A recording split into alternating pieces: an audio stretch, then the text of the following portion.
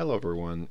The following is a follow-up experiment regarding the effectiveness of raspberry seed essential oil when being used as a sunscreen.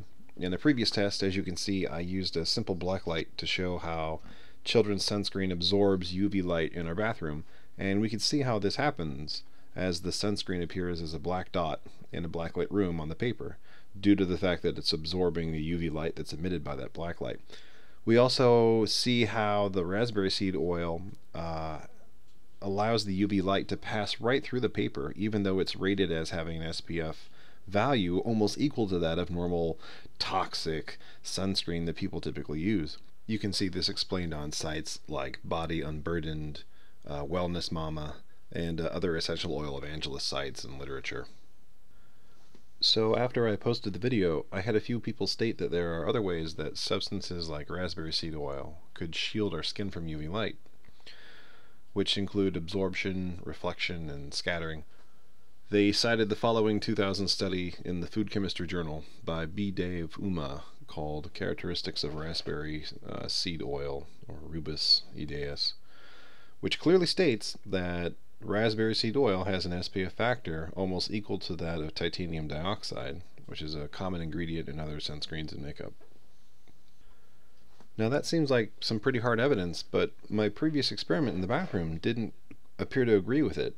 The study does list that UV absorption is one of the ways that raspberry seed oil offers in terms of UV protection, and I'd be a little convinced if some UV protection occurred where we saw just some of it absorb the UV light and the black light, but I saw nothing of the sort. You can see the light passing straight through the paper.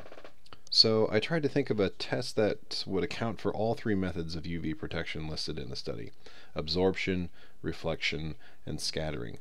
And what I discovered was cyanotype sunprint paper.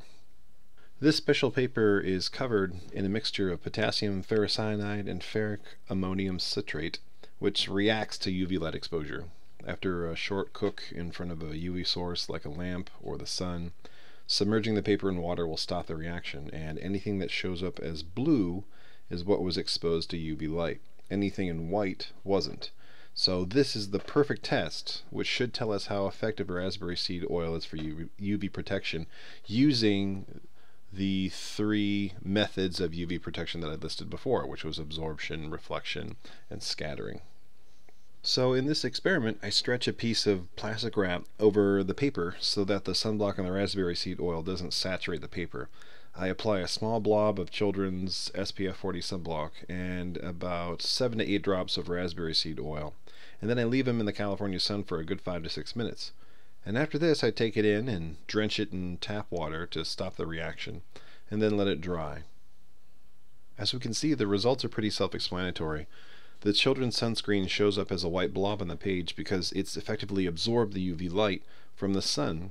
This is precisely how it protects your skin. As UVA and UVB radiation from the sun is absorbed, it doesn't burn your skin. It doesn't cause any skin damage, which ultimately can result in cancerous growths later in life.